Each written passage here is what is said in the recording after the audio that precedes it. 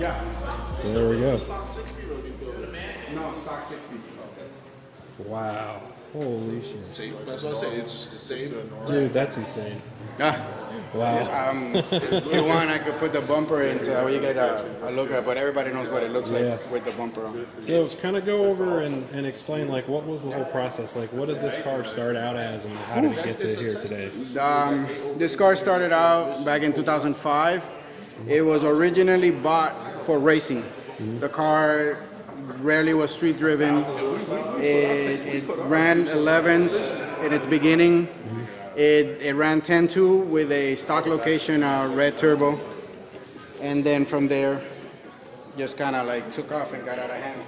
Wow. So from 10.2s on a stock turbo to this. Yeah, it was that's crazy. Yeah, stock location FP red, and then to the point where we are right now, it's like drugs. You get it, just got out of hand. Yeah, no, I understand completely. That's why the show's called Boostaholics. Yeah, yeah, you never get enough. No. Oh my God, dude. So the reversed manifold here, can you explain why you went with that? Well, in this car in particular, we did the reverse manifold, so the intercooler would accommodate the intercooler better. It's a cleaner, less of a run. Yeah. It's a race car. It doesn't need AC, so we could relocate the alternator and not have to sacrifice anything. Oh, nice. And it's a nice straight shot here from the turbo too. Yeah, everything is V-band with the vibrant. Holy shit! Wow. Even the V-band charge pipe too. That's crazy. Yeah. So that tells me you're probably running some crazy ass boost in this car. Yes, higher than what you might expect. Yeah. I can't say how much, and not because they don't let me, it's because I don't know, because there's no boost gauge. There's no... More than tire pressure, right? Yes, more than tire pressure. More than most of you guys run on E85. Oh, man. That's awesome. So what kind of turbo is this here? Is this a twin scroll? Yes, it's a twin scroll setup. It's a precision turbo. It's a class turbo because the car runs on through street. So right now it's limited to the size of the turbo. Oh wow. If we jump to another class or decide, hey, the car's gonna be a race car like many out there, we could definitely, just by changing the turbo, the car will be running 7s. But being that we're limited to that and the weight because of the true street class, then we're limited there on what we can do to the car. That's awesome. So is there anything that's special about your fuel system? I notice you've got quite the catch can over here. What's all on the inside of the motor? Inside of the motor, believe it or not, everything is off the shelf. Just off the shelf pistons, manly rods, just regular. It has cams. It has, all the supporting mods needed. And the fuel system, well, again, being a race car, has a fuel cell. Wow. And then it just has, nothing crazy, just 2000cc injectors and fuel lines and a single fuel pump with a fuel cell in the trunk. And what kind of intake manifold is that? That's an NA intake manifold. Oh, that's awesome. Shaved. Yeah. It was taken care of. They gave it some TLC and painted it black, but it's an NA intake manifold. Is there a reason you guys went with that over like Cosworth or Magnus, those types of guys? To be honest, if you guys out there do the research, there are flow charts where it shows that this manifold flows better than any other manifold, and the price, you can't beat spending 100 versus 1,000. Yeah.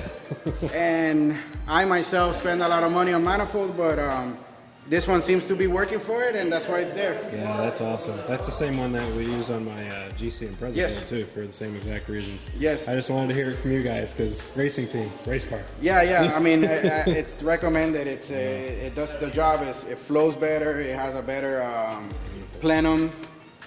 Wow, that's awesome, man. So I noticed these are kind of unique. Are these carbon fiber or what's going on? No, this is just a cover. If you look underneath, it's the actual pipe. This is just a cosmetic cover, making it look nice and pretty. That looks really cool. I like that. Yeah, there's a lot of detail in the car because we like to show it. We're not afraid of opening the hood and talking to people about it. Not like other people get more secretive. We're like an open book. There's nothing to hide. Yeah, I really like your tire selection here too. What can you tell us about those? These are the Mickey Thompson drag tires. The size, like I said, nothing to hide. They're 26 by 8.5 on a 15-inch wheel. These are custom-made wheels with wheelwood brake setup. So it'll fit the smaller wheel, so we could fit the bigger tire. Oh, nice. And again, in the class are limited to tire size, being that the car is all-wheel drive. Right. They kind of like limit us on what we can do in the car. This is really cool, man. So about how many labor hours would you say you got in here? From what, from like 10 years ago? Yeah. We got enough hours to fly to another planet and come back. That's awesome. We put a lot of work into it. We don't mess around. We have a great team. We have 3 techs, suspension, electrical guy. We have a great crew. We're real connected. Everybody knows what to do and where to do it. So that's beautiful. I noticed this too. Are you guys running a methanol injection? Yeah, it runs on the BB race fuel and methanol injection too. Oh wow! So you got race fuel and the methanol injection. Yeah. Holy cow! Yeah, that's definitely some serious boost for all that. No going wrong there. Wow. So can we take a look on the inside and see kind of what went on in here? Oh wow. This is very race car in here. Oh, carbon fiber seats too. Those are awesome. Carbon fiber seat, custom made door panels. Dude, that's sick. Wow. Certified roll cage. That's amazing. Man, I noticed there's a parachute back here too. We got to look at that. Yeah, the parachute, it's also safety regulated. You gotta have it if you're gonna go over 150, and the car already runs 165, 168. Oh shit. So what's the records that this car holds? It runs, the best time was now in Maryland in November, 8:46 at 165. Now it ran last year 8:48 at 168. Wow. This year it had a better 60 foot, so it ran a better time, but it lowered the miles per hour, but it's still 165. The car is a constant 8-second car. The car with a misfire still runs 8. Oh my God. So, dude, that is so fast. Yes. Let me get some skin on that one. That's fucking awesome, man. Oh my God. I have to say, this is probably the most awesome Subaru I think I've ever seen in my life. This is absolutely incredible. Wow.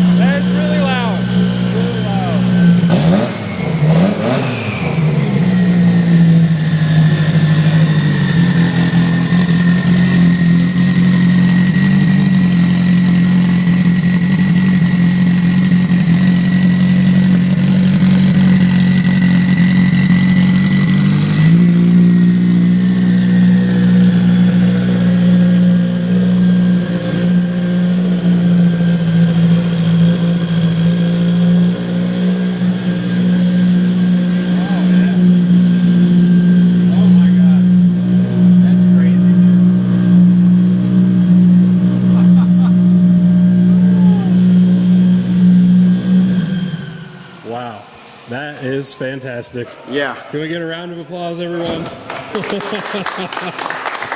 Oh, that is awesome, dude. I noticed you turned it off from the... Smell it. Oh, yeah. That is good, isn't it? Yes. Wow. What do you guys think? That's what boosts will do. That's a good smell right there. It is. Oh, man. That's freaking awesome. Yeah, so the car's originally from Puerto Rico. It's here on vacation.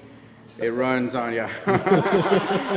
Yeah, everybody goes to Puerto Rico for vacation. This one came over here. Come over here for Disney World, right? Yeah, I wanted to take it down to Disney, you know, where it says Walt Disney World. That would be awesome. You take a picture while driving by, or go to McDonald's drive-thru. But anyway, yeah. So the car runs OSW in Orlando, and in October, Maryland, November, and then now December, OSW again. Oh wow. So yeah, so it runs those every month, Yeah. and then goes back home Oh, that's to its awesome. mainland. Comes back every year. Hopefully is next cool. year you'll see it again. Wow. I gotta say thank you for showing us the car, man. Is there any sponsors or anybody you want to give a shout out to? Yeah, we have Puma, which is a gas station back home. Very good 93 octane. We have here Twins Landscaping. Those are the owners. I'd like to thank FE, which is Freddy Estrada, Race Engines. He's the one that has the magic building the engine. And everybody along the way that has somehow put in their good faith in the car, the Subways, the Econo, One Stop, Best Golf Carts. Real Street, which everybody knows, Real Street is one of our nice sponsors. And Jim Boost Technology, he's the magic behind the keyboard on the tuning. Oh wow. So he tunes car, runs on AM standalone. That's awesome. And he's the one with that magic touch. And then Rolando Restos, which everybody in the Subaru community knows. Yeah. He's the driver, call him Rolly-matic. Oh yeah. Yeah, that tranny just feels like it's paddle shift. It just, car that's just awesome. goes straight. I would like to thank everybody that somehow put their drop of sweat and blood into this.